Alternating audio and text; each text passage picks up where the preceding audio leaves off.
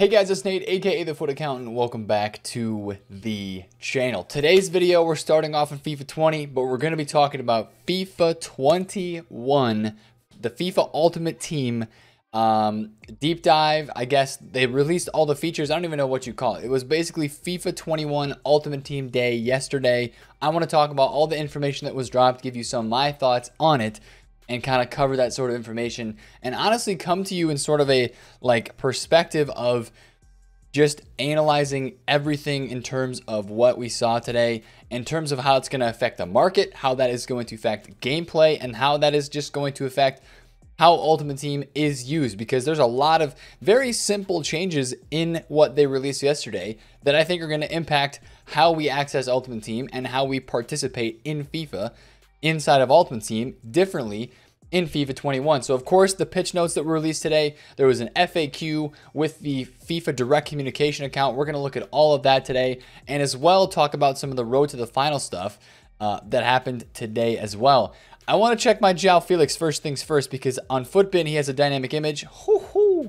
That is a nice dynamic image. GG's EA finally upgraded that card. Hopefully he gets upgraded for their game that is being played later this week. But without further ado, let's talk FIFA 21. Now, I know this is kind of coming out a little bit later, so you've probably already seen a lot of this stuff, so this might not be new news to some of you, but I want to give you my thoughts on it, because this was basically our content for Monday on FIFA. We didn't have any SBCs or objectives or anything in FUT 20. It was all FIFA 21 related material that they were pushing us towards today. I don't even think we got road to the final upgrades for the Champions League cards, which I think we were expecting. But anyways, this is a very, very long article. I'm going to use some of these bullet points to take you through certain points that I want to talk about. A lot of people are talking about this FUT co-op, right? And just before I get into all this too, if I had to rate this out of 10, what I had read today and what I'm understanding from today, some of the positives, some of the negatives, I'm giving this kind of like, a 6.5, maybe 7 out of 10-ish. I mean, it's just kind of just above average in terms of, yes, they added some cool new things, but it's almost like, and we're going to talk about some things, how this relates to last year. It's like, yes, we had a cool new thing, but it could have been this much better, right? And I feel like we're just kind of settling for okay. Maybe they're still figuring some things out. And I know that COVID definitely threw a wrench into a lot of these plans. I'm sure just preparing for FIFA 21, getting the game ready, adding all these new modes and the new layout and everything like that. I'm sure that COVID had a play in this. So that's something to kind of think about as well, that there was probably a lot of restrictions while they were going forward and making this game. But anyways, FUT co-op was a big thing today. And I think this is one of the bright points that also kind of could have been pushed to another level. It is very cool that you can now play with somebody in some of the FUT friendly modes, in squad battles and division rivals. But the thing that a lot of people are upset about with this co-op is you are not going to be able to play with live FUT friendlies or play a friend, right? So live FUT friendlies is different from what we have in FIFA Ultimate Team right now, and I'll talk about that in a second, because there was a common misunderstanding about that stuff today. But you cannot play 2v2. Basically, there's not really a mode where you can just sit down and play 2v2, kind of like how you can in Seasons, right? Or the original co-op mode. I think people were hoping that you could do the original co-op feel, play 2v2 inside of FIFA Ultimate Team. Now, that's not a guaranteed so far. So I'm going to go through this really fast. The co-op is, again, through some of the friendly games, and then squad battles and division rivals. In squad battles, this is actually going to be a way. There's going to be ways like this throughout, but it's especially in squad battles. If you're somebody who is not that good of a player, you can co-op with somebody who is a very good player, maybe an elite level type player. You could co-op with them and get better rewards through squad battles. I think it's basically squad battles only, right? Because in squad battles, you're playing against the AI, and you get more coins and stuff. So based on the result of the game, each participant will earn their weekly score and coins for the match using the regular in-game calculations for squad battles and division rivals. Now, division rivals is a bit different. I'll talk about in a second. But in the way that this is with squad battles, you could have somebody that's an elite level player and somebody who's like a silver level player. And that silver level player could tag along with the elite level player, get through the higher stages and the more difficult AI levels of squad battles, and get the higher rewards for that. So that is one way that you can kind of, I guess, cheat the system with this. But it doesn't work that well in division rivals, because if you're playing with that elite caliber player who's maybe in division 3 or above, then you're playing with that silver level player who's maybe division 7 or 6, the skill rating is going to be used, the matchmaking that's going to be used for skill rating will be the higher of the duo. So if you have a division 3 player with a division 7 player, the division 3 player is going to be the one who is used to matchmake, and you're probably going to find somebody in the division 4, 3, or 2 range for that. So you can't really like tag along and get, you know, get carried, I guess, in division rivals like you can in squad battles. So that's kind of, I guess, maybe a bit of a bonus. If you're somebody who's a lower tier player and you have somebody that wants to play with you that is more advanced. This is the part where they added a setting into division rivals where you can choose to play either solo or co-op opponents, or just play against solos. And this is where people wanted EA to add play against co-op only. They wanted a third option here to have just solos, co-op, and solo, so everybody, or just co-op. And EA said at this time they're not able to do that for whatever reason. But this is, I guess, kind of cool if you think, well, we'll see how it gets this year, right? We'll see how it gets this year. If it's super duper sweaty in division rivals, then we might have to start using the play against solo players only to try to, you know, not face a set of 2 players if it just becomes that popular this year, you know, that it's overwhelming in rivals. I honestly don't feel that it will be, but that is a setting that they have at least added. So then also in friendlies, you can pair up and play together using the in-game classic matches, mystery ball swaps, King of the Hill max chemistry. The base friendly experiences is what they called that. But again, that is only going to be, and as far as I am aware, if you go into like the friendly section on foot, you're only going to be able to use those modes in the play online, or I guess obviously the couch play, because that's LAN. But the play online, you're not going to be able to use this play a friend tab with the co-op. That's the big problem with what they added to Foot today. You can't actually play with a friend like a 2v2, you know, co-op game. That was kind of the issue with this. I guess you can't even use couch play co-op as well. So with an online partner, well, obviously co-op with an online partner, that's not couch play, because couch play, you're sitting beside each other in your LAN. So this is the other thing that a lot of people were questioning. Live foot friendlies. This is not something that we have in FIFA right now. This is a totally new thing. Live foot friendlies is a totally new objective. I think it somehow is going to relate to the events that we'll talk about in a bit. But this is like one of the bigger L's of today. And you know, the biggest disappointment about co-op is there's no play a friend. You can't play 2v2 and stuff like that. They updated the co-op trainer. So I guess if you want to learn how to play together, there's now, you can see both players input actions. Maybe just another way where you can expose the flaws in the game. Anyways, that is Foot co-op. If you have any questions, drop them down below. I would love to hear your thoughts on some of that. Foot events. Now this one I think has some potential, but I think there's also some issues with this as well. Basically, these are objectives that we will kind of complete as a community. I mean, I've seen this before in like Call of Duty. You know, like get a certain number of kills, and then this will be unlocked for the entire community if you participated, right? So you see on here, it's like a stadium theme, a TIFO, stadium themes, and TIFOs. But it says, I think it says down below that inside of these events, there's going to be more than just like TIFOs and, you know, just kind of filler content to unlock through these events. But there's going to be community events, which is what is shown here. And then team events as well. And this is where it gets a bit sticky, right? Team events will divide the community into different teams to complete head-to-head for rewards. Joining a team is easy. When you start the event, you'll be given the choice. And then basically you choose one or two. So here the example is Holland or João Felix. You jump into that team and then you complete the objectives and to get the rewards inside of there. Now, of course, it's going to be interesting to see how this plays out. And if you can especially see like how many, like if there's a percentage of people that have chosen one side or the other, like in game, if there's that sort of thing. And you're going to have to also, it's just like a voting SBC with these two, with these team events. That's how I feel like it's going to work.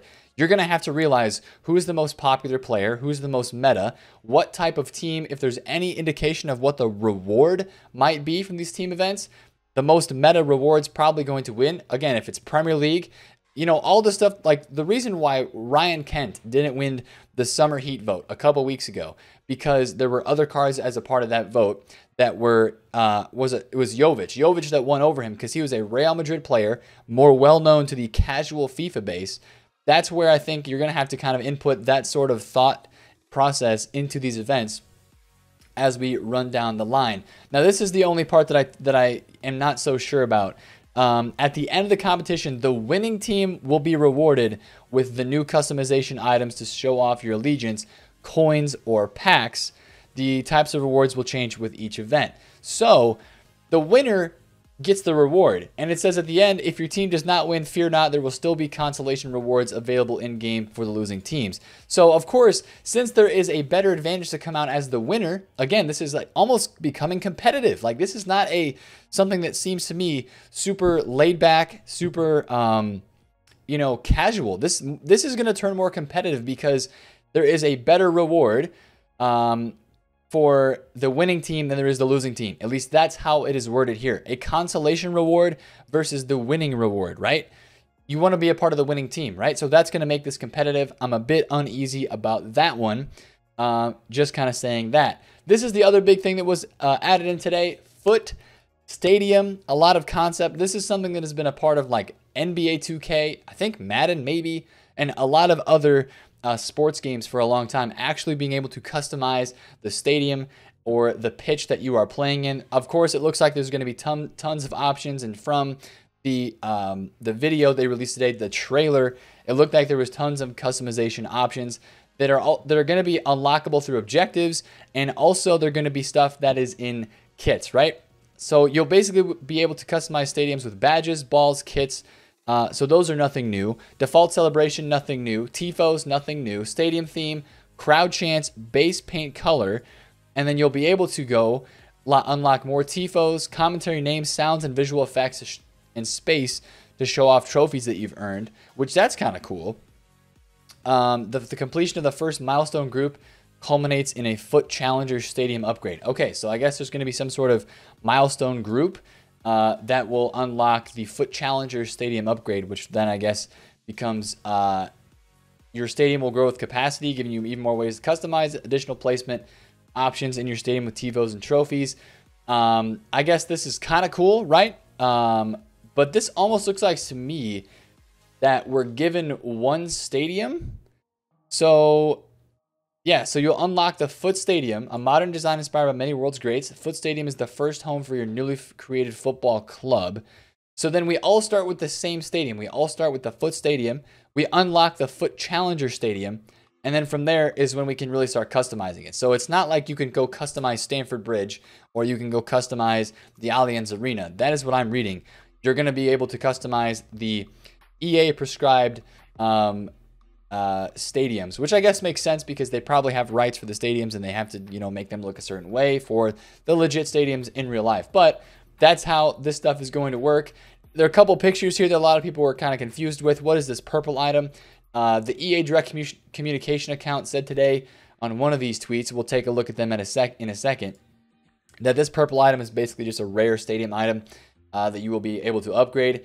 And as we're going to talk about a bit later, fitness and fitness items have been removed. So like squad fitnesses and stuff have been removed from the game. Every single player will start with full fitness in a match in FIFA 21, Foot 21. So those things are going to be removed from packs, and these types of things are going to be put into packs. There's going to be a lot more stadium items and tifos and kits and balls and that sort of stuff inside of packs this year. Also, they said they're going to make chemistry styles dropped more often, so we'll talk about that.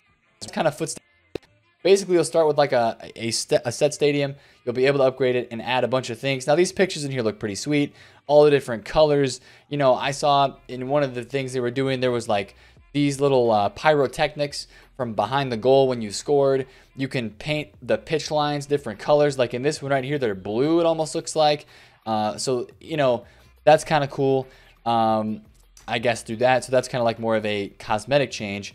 Division rivals placement through squad battles and promotion coin rewards. The only relevant thing for this is the first time that you rank up to a new division, there will be some sort of coin boost. Their option here showed you getting 10,000 coins for Division 1. Hopefully it's more than 10,000 coins. I beg, EA Sports. Like 10,000 coins for your first time getting to D1. This should be 100,000 coins. Yes, it should be 100,000 coins for your first time that you upgraded to D1. That does not mean that you can relegate and then re-rank up to get more coins. It is only the first time that you reach a new height you're going to be able to get those coins. And then I guess you can play matches and squad battles to then qualify for the weekend league.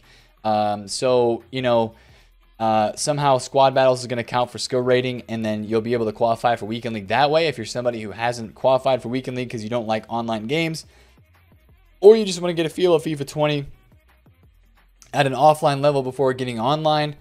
I guess you can rack up points that way as well. That's kind of more of a minute detail. We talked about this before, but there's going to be caps for division rivals. Only a certain amount of games are going to count each week to your weekly score, which will then give you like FUT Champions points, or maybe not FUT Champions points, but Rivals points to get you higher tier, rank 3, rank 2, rank 1 in Rivals rewards. This is another big thing, expanded top leaderboards. Instead of top 100, it's going to be top 200 now, which is going to get kind of interesting because they're making it top 200 for rewards, and this is going to change how rewards are spewed out. But one of the tweets today for the leaderboards, what they said, and I'm trying to find this, is that the PS5 and the PS4 user boards will be on the same market. Yes, and wait, where is this at? Somewhere I think they said today that PS4 and PlayStation 5 top 100 players. So if you're top 100 on PS4 and top 100 on PS5, they're going to be both listed in the same leaderboard. So that's honestly why I think they combined and made this a top 200 to kind of put in both of those consoles and show both of those at the same time. All right, moving on. Live FUT friendlies. Now, this is something that is honestly very not close, but similar to what tournaments used to be in older FIFAs. Let me get into this and kind of talk about it. But when I first read about this today, I was kind of reminded of old tournaments. It is interesting, and I like what they're going for here. This is supposed to be more of a casual-based type of mode in FIFA, but there's still going to be some sort of competitiveness to it. So if you read here, live FUT friendlies combining squad rules with the different house rules in friendlies. So squad rules are basically going to be, you have to play with max 3 players in the Prem, silver, bronze players. That's kind of what makes it like a tournament, right? Or max 2 from the same league, minimum chemistry 100. And the other side of this is, that's not like a tournament. It's not going to be a classic FIFA match. There's going to be the different house rules from friendlies. So again, like mystery ball and all sorts of those. So like the example here, silver mystery ball, player quality exactly silver, Premier League players exactly 11. So you'd have to have 11 Premier League silver players, and you would have, you know, 9-10 days to score a goal in three silver player only mystery ball matches, and then you would complete like that objective. So, you know, you would kind of still get rewards, but it's still kind of like objective based on a time frame. So that's how it's kind of like tournaments, but also kind of not really.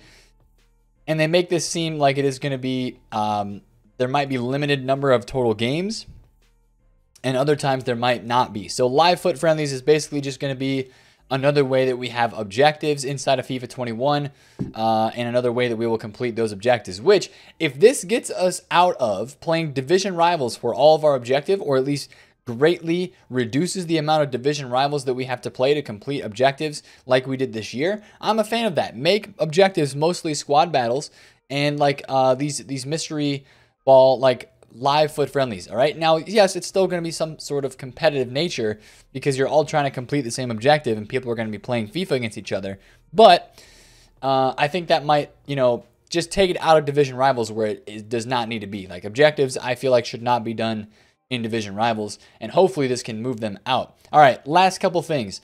Meaningful moments. Now this is basically, they're explaining here how when they give upgrades in the past to like special cards like team of the weeks, all sorts of other special items, they've just upgraded the 6 face attributes, and we've always been left wondering, okay, somebody who gets a 99 pace card like team of the season Osimhen, right? If we remember this card, for how the in-game stats don't exactly match up with what the face card rating is, This guy's got 99 pace, but 99 sprint speed and 90 acceleration. Like, how does that add up to 99?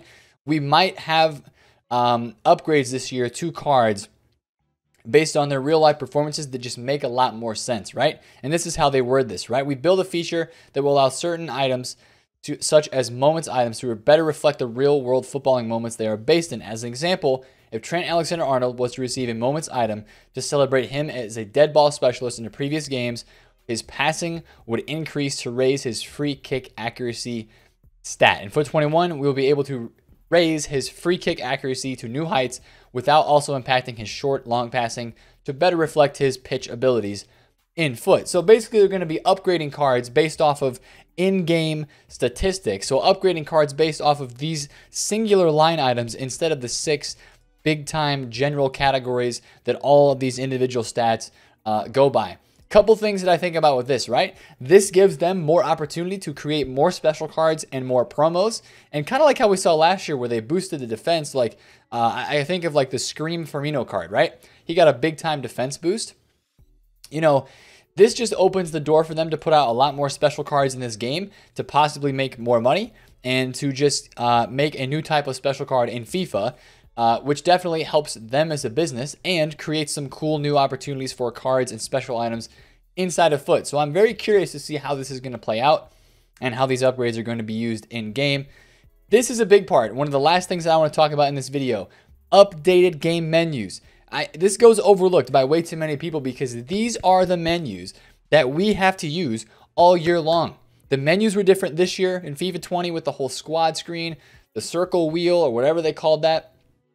And the menus and how we navigate are going to be even more different this year. Now, one thing I want to point out right away is if you notice the background of the stadium, it looks like the background of your FIFA Ultimate Team, your hub, right? The Foot hub. The background is going to be your FIFA stadium, your customized FIFA stadium, because all the stuff that I'm seeing here in the background, and especially that top upper echelon, kind of looks like that Foot stadium that they talked about in the upgradable, and in that section above, Foot Stadium. So that's kind of cool that your background of your menus is going to be tailored to you. I like that. I'm a fan of that. Hopefully I'm correct on that. But again, there's no tabs this year. You're not going to have to use R1 or L1 to get across the tabs at the top. Instead, you're going to use the left stick, which this I feel like could get a bit annoying because we're used to going right, left with the bumpers.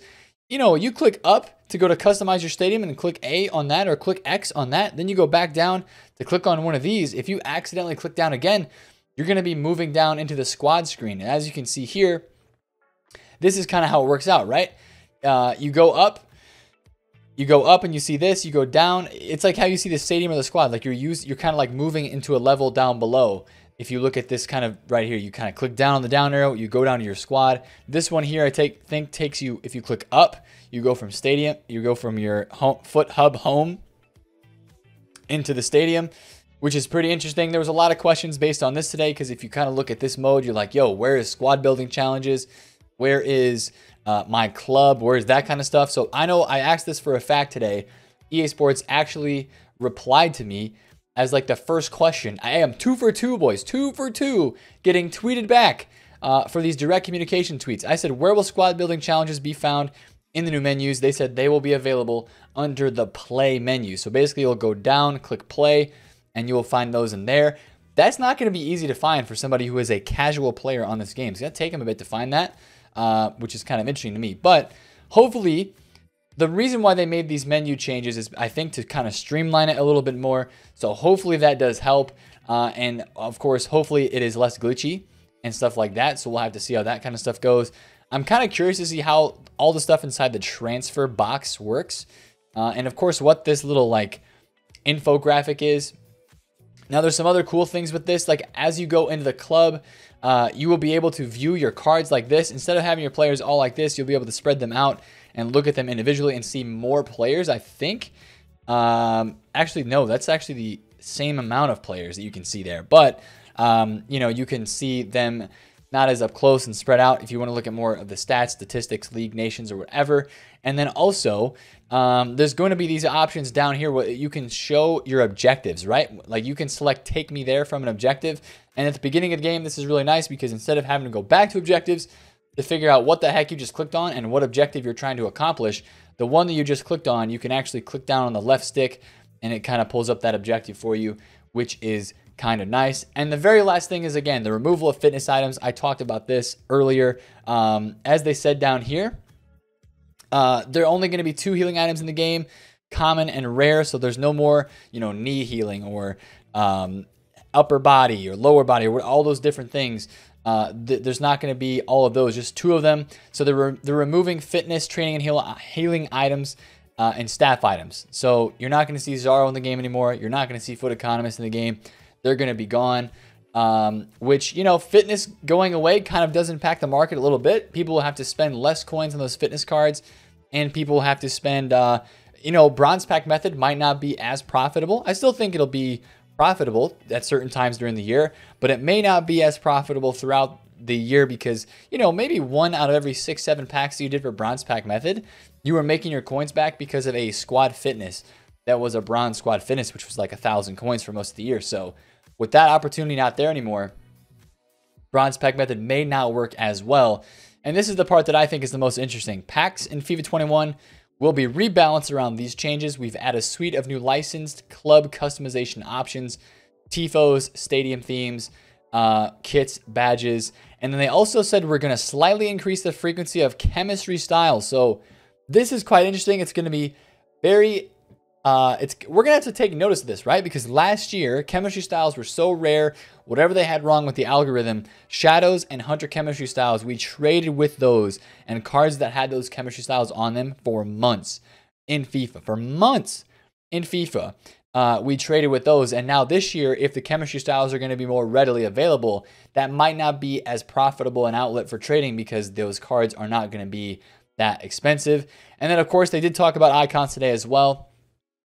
You guys probably saw the full list of icons. I think we're still short 1. I think if you actually count this up, we are still short 1 icon. I think we might only have 99 here.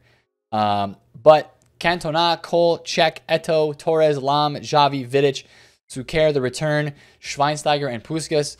So I'm pretty pumped about these cards. Again, I just hope they make them usable. Hopefully they give them really nice statistics.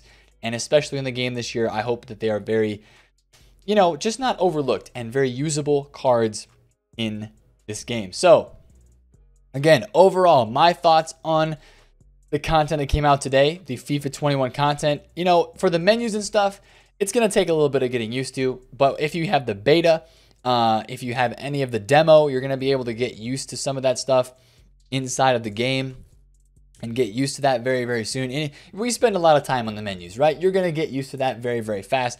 That's not going to be an issue. The co-op stuff is kind of cool. I think the biggest thing from today that I'm a fan of, the number one thing that I'm a fan of, is the removal of fitness and the potential for what this meaningful moments means in FIFA, as well as the live foot friendlies kind of interest me. I'm not super duper pumped about the division rivals, the competitive mode improvements, because I don't feel like those are really relevant. Foot Stadium is really cool from a cosmetic section. Hopefully, this same Foot Stadium stuff is available in pro clubs, because if this is available in pro clubs, that would be sick as well, even to another level. If it is available there, I'd be a huge, huge fan of that. The team events would be one of the things I'm the most worried about, and how that's going to be incorporated, and just how the rewards for that are going to be distributed with the Foot events. And then, of course, co-op is, yes, cool, but I feel like it's not going to be that hype just because you can't play 2v2, which I think what a lot of people would have seen that as a really, really hype thing to do in Foot. If you could actually just set up a 2v2 versus playing a friend, or if you could play just 2v2 as a matchmaking setting inside of Rivals. So I think that would have been sick if they would have added that today. But all in all, a lot of information on FIFA 21. We're going to get more information down the line, probably. I still think we're due 1 icon. I might be incorrect on that, but again, so much of this stuff is going to be learned on the fly when the beta comes out, the closed beta, the open beta, if they're doing that, the demo, and of course, as we get into like EA Access, there's going to be leaked gameplay everywhere from people that have the beta. You're going to see all sorts of things in the coming months. I mean, we're still basically 50 days away from like the early access times of FIFA 21. So there's a long time before we actually get to the game. But it is nice and it is useful to start getting this information so that we can start, thinking about things, start planning things, and just get an overview and an idea of what is coming. And, of course, EA wants to build the hype and with all this new features that are coming to foot. So there's a lot of cool stuff. They coined this as the most interactive FIFA ever, which I do think is definitely what they were trying to go for. Maybe that became their objective, of course, after COVID. And, maybe they couldn't do some of the other things that they wanted to, or they just kind of wanted to make it, collective, or, play with your friends just makes you feel good, right? And maybe during this time, they just want to make you feel good about FIFA. So we'll see. I'm not sure about their motivations, but I like some of the stuff. Again, I think I give it like a 6.5 out of 10 in terms of how hard it just hit me and how pumped I got after reading this. I don't think I'm pumped. I just think I'm positively, I'm ready to see how this is played out in foot, with the events and stuff like that, as I talked about. So let me know your comments down below if you have any on this. And of course, if you enjoyed this video, smash a thumbs up on it. Comment down below if you have any questions, and subscribe to the channel if you're new. It's been Nate, the Foot Accountant. Catch you guys later. Peace out.